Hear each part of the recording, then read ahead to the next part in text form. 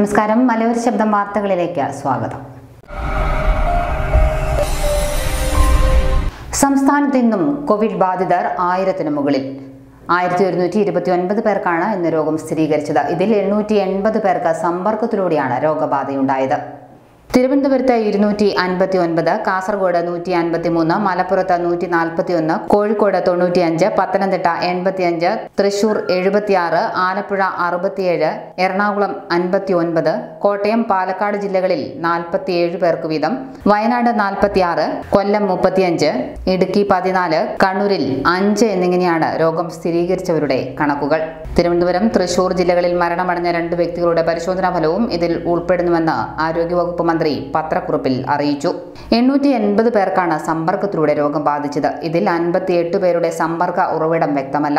തിരുവനന്തപുരം ജില്ലയിലെ 241 പേർക്കും, കാസർഗോഡ് ജില്ലയിൽ 151, മലപ്പുറത്ത് 83, കോഴിക്കോട് 80, പത്തനംതിട്ടയിൽ 61, ആലപ്പുഴയിൽ 52, വയനാട് 44, കോട്ടയം 38, തൃശൂർ 35, എറണാകുളത്ത് 33, പാലക്കാട് 26, കൊല്ലം 27, ഇടുക്കിയിൽ 7, കണ്ണൂർ ജില്ലയിലെ 2 പേർക്കുമാണ് ഇന്ന് സമ്പർക്കത്തിലൂടെ രോഗം ബാധിച്ചത്.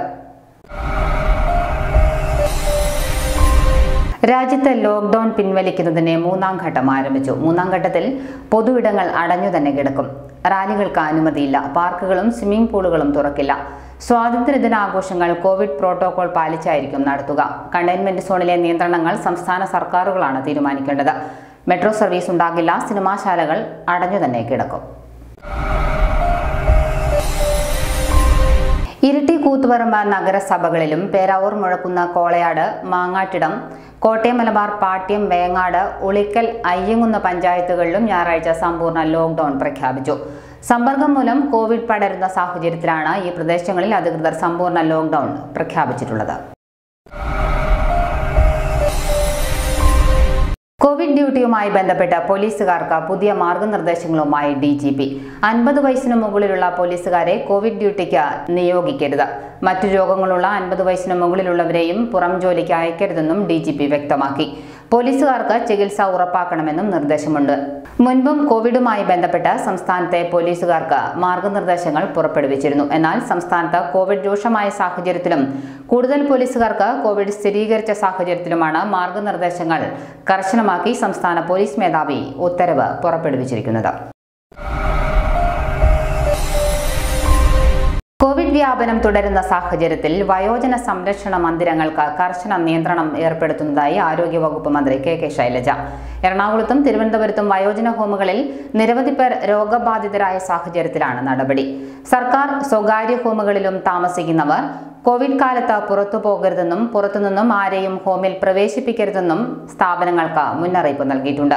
സംസ്ഥാനത്ത് 16 സർക്കാർ വയോജന കേന്ദ്രങ്ങളും ഓർഫനേജ് കൺട്രോൾ ബോർഡിന്റെ കീഴിൽ 561 സ്വകാര്യ വയോജന കേന്ദ്രങ്ങളുമാണ് ഉള്ളത്.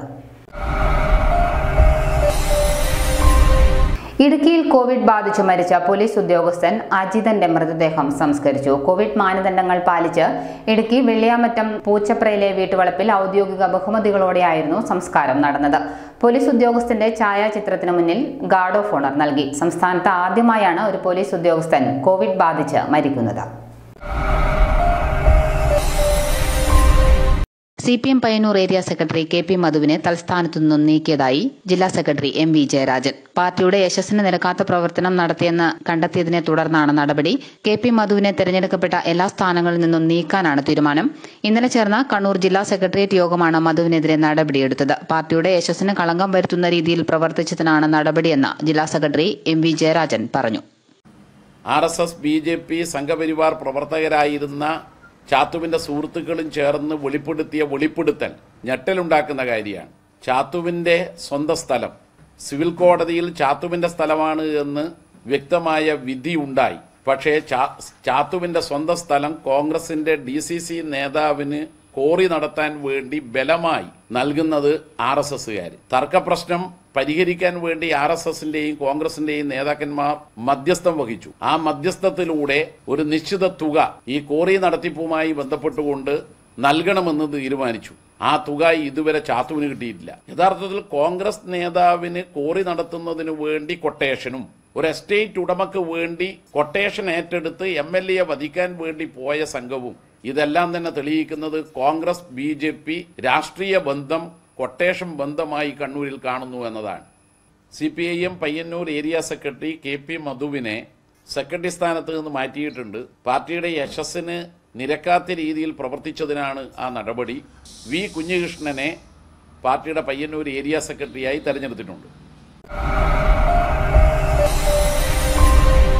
സംസ്ഥാനത്തെ സ്വകാര്യ ആശുപത്രി ലാബുകളിലും ആന്റിജൻ പരിശോധനയ്ക്ക് സർക്കാർ അനുമതി നൽകി.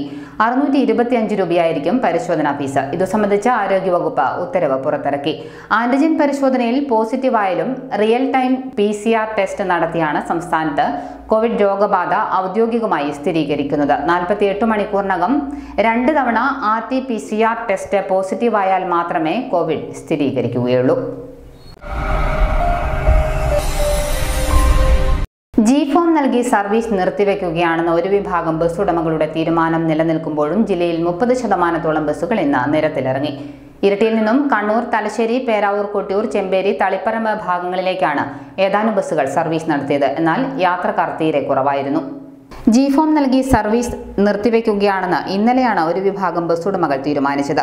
വരുമാന പ്രതിസന്ധിയും ഇന്ധന വിലവർധനവുമാണ് G-ഫോം നൽകി സർവീസ് നിർത്തിവെക്കാൻ ജില്ലയിലെ ബസ് ഓപ്പറേറ്റേഴ്സ് അസോസിയേഷൻ തീരുമാനിച്ചത്. കോവിഡ് വ്യാപനം രൂക്ഷമായ സാഹചര്യത്തിൽ പൊതുഗതാഗതത്തെ ആശ്രയിക്കാതെ ജനങ്ങൾ സ്വന്തം വാഹനത്തിൽ യാത്ര ചെയ്യാൻ ആരംഭിച്ചതോടെയാണ് ബസ് വ്യവസായം പ്രതിസന്ധിയിലായതെന്ന് ബസ് ഉടമകൾ പറയുന്നു. ബസ് ചാർജ് എത്ര വർദ്ധിപ്പിച്ചാലും യാത്രക്കാരില്ലാത്തതാണ് ബസ് വ്യവസായം പ്രതിസന്ധിയിലാകാൻ ഇപ്പോഴത്തെ കാരണമെന്നാണ് ബസ് ഉടമകളുടെ വാദം. എന്നാൽ ബസ് സർവീസ് നിർത്തിവെക്കുന്ന കാര്യം ബസ് ഉടമകൾ നന്നായി ആലോചിച്ച് തീരുമാനിക്കണമെന്ന് ഗതാഗത മന്ത്രി AK ശശീന്ദ്രൻ പറഞ്ഞു. ഇപ്പോൾ സർവീസ് നിർത്തിയാൽ യാത്രക്കാർ പൊതുഗതാഗത സംവിധാനങ്ങളെ ഉപേക്ഷിക്കുന്ന സ്ഥിതിയിലേക്ക് കാര്യങ്ങൾ എത്തിക്കും. സർക്കാർ വീണ്ടും ചർച്ചയ്ക്ക് തയ്യാറാണെന്നും മന്ത്രി അറിയിച്ചു. സർവീസ് നിർത്തിവെക്കുന്നതിന് മുൻപ് ജനങ്ങളെക്കുറിച്ച് ചിന്തിക്കണമെന്നും ഗതാഗത മന്ത്രി പറഞ്ഞു. കഴിഞ്ഞ പ്രളയകാലത്ത് കൊട്ടിയൂർ, ചുങ്കുകുന്ന് മേഖലകളിൽ തുടർച്ചയായ ദിവസങ്ങളിലുണ്ടായ വൈദ്യുതി മുടക്കം ആവർത്തിക്കാതിരിക്കാൻ മുൻകരുതലോടെ KSEB കേളകത്തു നിന്നും കൊട്ടിയൂർ മേഖലയിലേക്കുള്ള മെയിൻ വൈദ്യുത ലൈൻ സ്വകാര്യ ഭൂമിയിലൂടെയായിരുന്നു നാളിതുവരെ കടന്നുപോയിക്കൊണ്ടിരുന്നത്.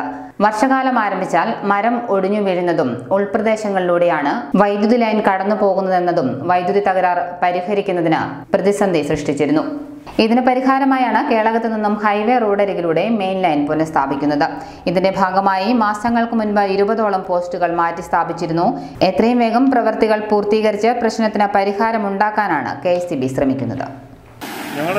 ഞാൻ കേളകം സെക്ഷനിൽ വർക്ക് ചെയ്യുന്ന ഓവർസിയറാണ്. ഞങ്ങൾ കേളകം സെക്ഷനിൽ നിന്ന് വരുന്ന 11 kV ലൈൻ, അതായത് കൊട്ടിയൂർ ഫീഡർ എന്ന് പറയും, ആ ഫീഡർ ഇപ്പോൾ കേളകത്ത് നിന്ന് ചുങ്കക്കുന്ന് നീണ്ടുനോക്കി വരെ റബ്ബർ തോട്ടത്തിനുള്ളിൽ കൂടിയാണ് ലൈൻ വരുന്നത്. അത് കംപ്ലീറ്റ് ഡാമേജ് ലൈനാണ്, വർഷങ്ങൾക്ക് മുമ്പ് വലിച്ചതാണ്.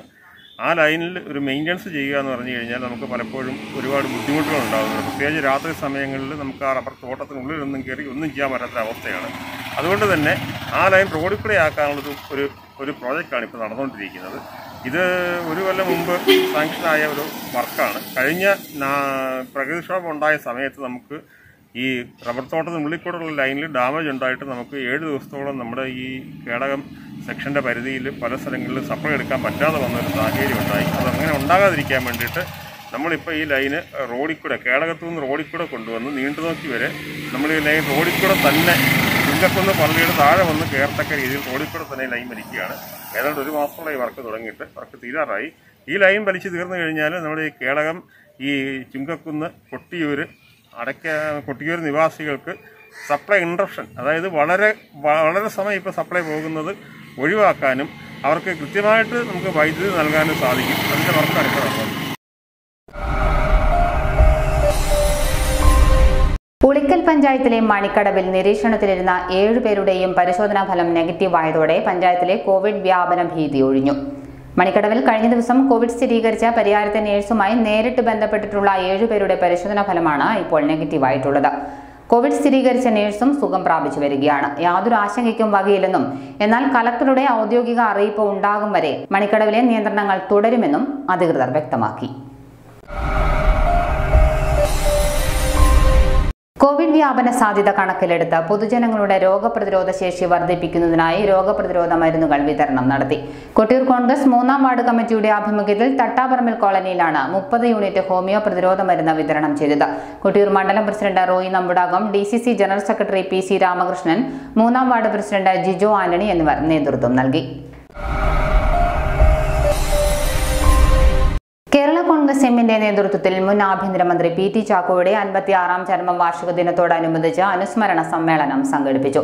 കണ്ണൂർ PT ചാക്കോ സ്മാരക മന്ദിരത്തിൽ നടന്ന സമ്മേളനം Kerala Congress M general secretary PT Jose ഉദ്ഘാടനം ചെയ്തു. ജോയി കൊന്നക്കൽ അധ്യക്ഷനായി. KT സുരേഷ് കുമാർ, സജി, സണ്ണി മുക്കുഴിയിൽ, ബിനു തുടങ്ങിയവർ സംബന്ധിച്ചു. ഇതോടെ വാർത്തകൾ സമാപിക്കുന്നു. നമസ്കാരം. De Paul arts and science college Edathotti. മലയോര മേഖലയിലെ വിദ്യാഭ്യാസ മുന്നേറ്റത്തിൽ പകരം വയ്ക്കാൻ ഇല്ലാത്ത നാമം De Paul arts and science college എടത്തൊട്ടിയിൽ. Affiliated to Kannur university. Admission ആരംഭിച്ചിരിക്കുന്നു. വിശാലമായ ക്യാമ്പസ്, മികച്ച റിസൾട്ട്. യൂണിവേഴ്സിറ്റി ആർട്സ് ആൻഡ് സ്പോർട്സിൽ പങ്കെടുക്കുവാനും NCC, NSS എന്നിവയിൽ ചേരുന്നതിനും അവസരം. മികച്ച ലൈബ്രറി, കമ്പ്യൂട്ടർ ലാബ് സൗകര്യം, സെമിനാറുകൾ, പേഴ്സണാലിറ്റി ഡെവലപ്മെന്റ് പ്രോഗ്രാമുകൾ എന്നിവയിലൂടെ സമഗ്രമായ വിദ്യാഭ്യാസ വളർച്ചയ്ക്ക് അനുയോജ്യമായ അന്തരീക്ഷം. Courses offered: BCA, BCom finance, BCom computer application, BA English literature with journalism. Phone number 9562442408, 9605963411. De Paul arts and science college Edathotti.